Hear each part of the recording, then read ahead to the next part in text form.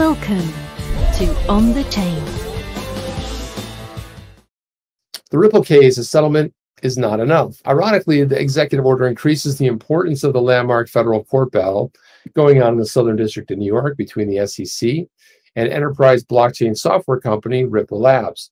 With all the sweeping arguments put forth by the SEC in its complaint and the scrappy, brilliant defense put up by Ripple, questions now go well beyond whether Ripple and its two senior executives violated Section 5 of the Securities Act through with the unregistered sale of XRP.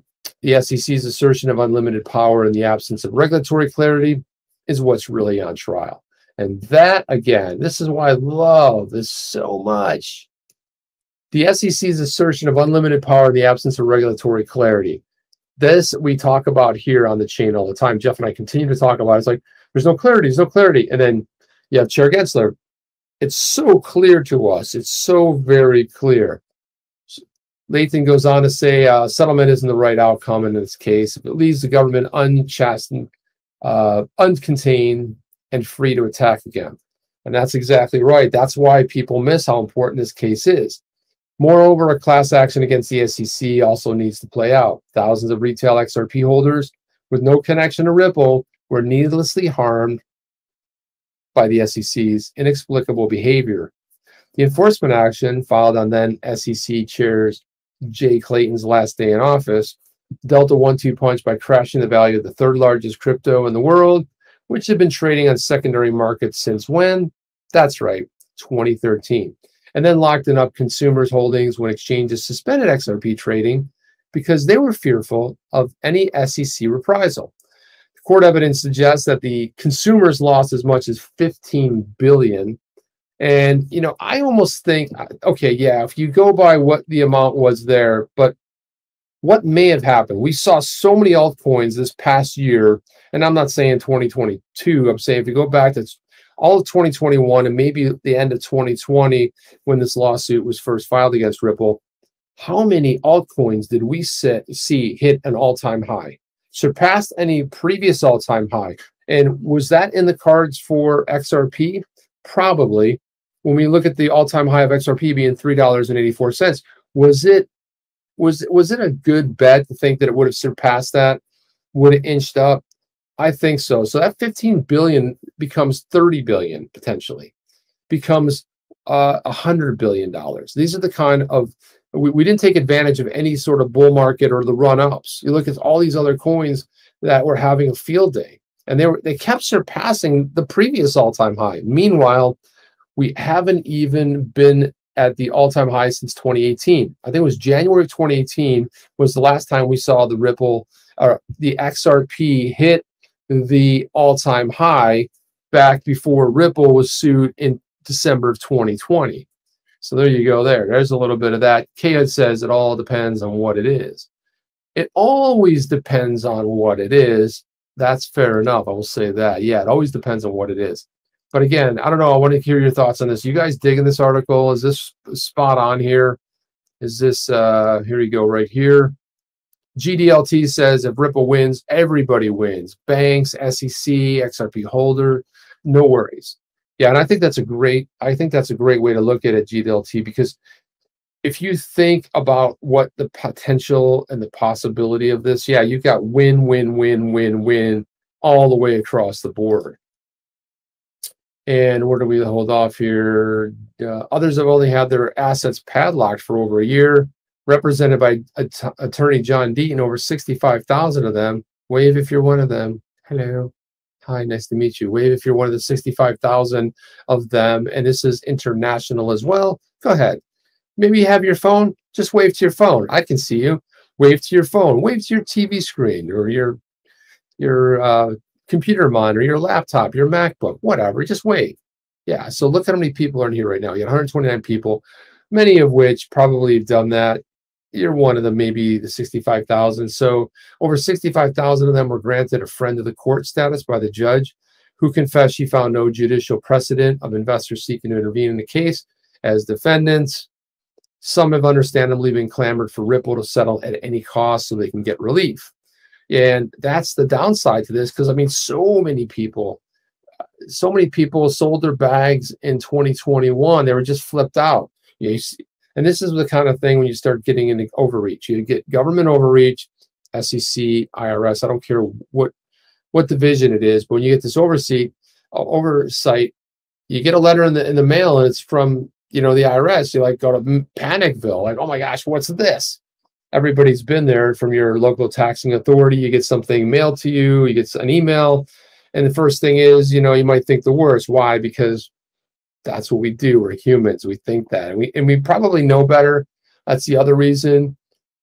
So you have some understandably been clamoring for Ripple to settle any costs, they can get relief, but the SEC's capriciousness in court and the public has needlessly dragged out the case and raised the stakes for all. And a lot of that's on the SEC. So the chairman's conquest, the SEC 2020 complaint alleges that all distributions of the XRP token since 2013 have been unregistered as security transactions. The agency argued that the token itself is a security and that its open source decentralized ledger has no other utility but as an investment contract in one company. And that's so far from the truth.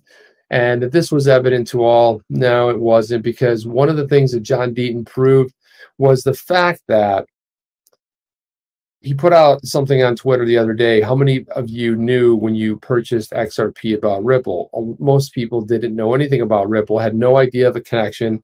And since then, 2013, there's been a lot of different use cases. By the way, if you're watching this show right now, you have a Coil subscription, you pay $5 or $10, little tiny drops are being streamed over the time that you spend watching this. And because it's streamed, because the channel is set up to receive it, at the conclusion of every one of these shows that either Jeff or I are on, what do we receive?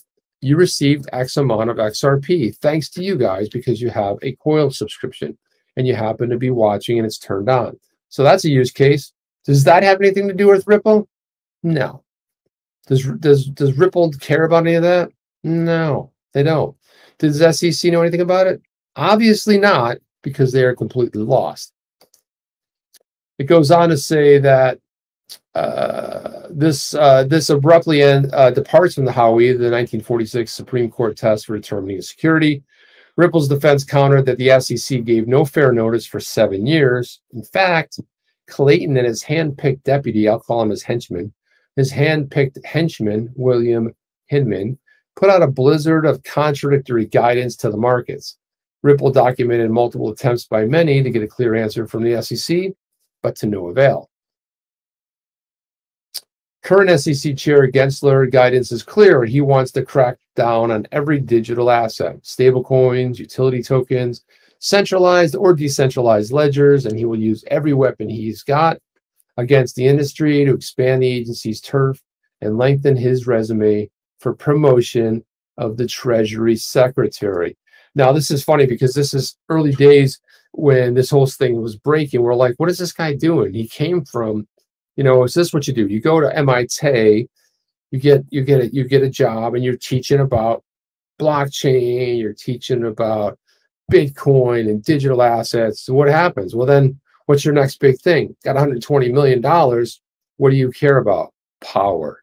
What do you care about? Fame. Thing is, Chair Gensler is going to be very famous for losing one of the biggest court cases of this century. To be famous for all the wrong reasons. But she nails it here when she talks about what's he really pining for? His resume enhancer. What's that look like? Looks like a promotion to the Treasury Secretary. Jeff called that, I believe. Or one of us said it, but there you go. It's incredible, right? So conflicts of interest. Conflicts of interest, these certainly appear to be significant with the former SEC officials. Clayton's first job after the Ripple case was filed with One River Digital Asset Management, a crypto hedge fund that made $1 billion bet exclusively on Bitcoin and what? Oh yeah, Ether. Shortly before the Ripple case was filed against the main market rival for those tokens at the time, which was XRP. Deaton and his army of XRP holders have asked Congress to investigate. Hinman reported receiving over $15 million in retirement payouts from Simpson Thacher, a law firm closely aligned with Ethereum, while he made SEC policy favorable to Ether. Seems perfectly legit, right? And this is thankful to all the Twitter sleuths that uncovered the videos, the articles, all of the data points out there. Because guess what? You put it on the internet, it's forever. You delete a tweet, it's forever. Once it hits the internet, you can always go back and find it. You pull something down, it's available, so it can be found. And yeah, it's very, very sketchy at best. It's not a good look, I will say that.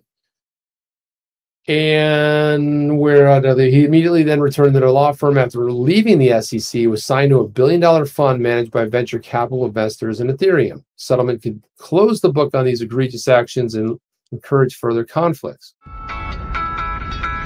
Are you down with OTC?